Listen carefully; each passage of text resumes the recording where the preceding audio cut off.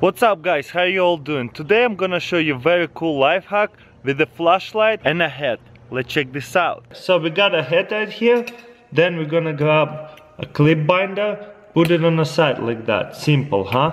And then we're gonna grab our flashlight and stick it right into the binder and a head. Now you got a head flashlight. So that way your hands are gonna be free and you're gonna see everywhere you're gonna look at. Let's test it out. So this is what it's gonna look like. By the way, you can just take off this little things right here, so it's not in the way. You can just take this two off and you see flashlight holding.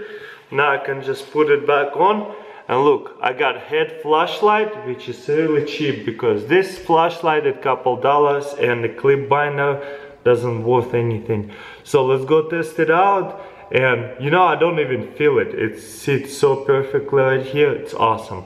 Now everywhere I look, you see when I move my head, the light is moving with me. So if I need to work on something, boom, I have two free hands and I don't have to hold my flashlight. Pretty awesome, huh? Very cool and easy hack. What do you guys think? Thumbs up. Thank you for watching and I will see you next time. Now I got clear balloon and let's see if it pops.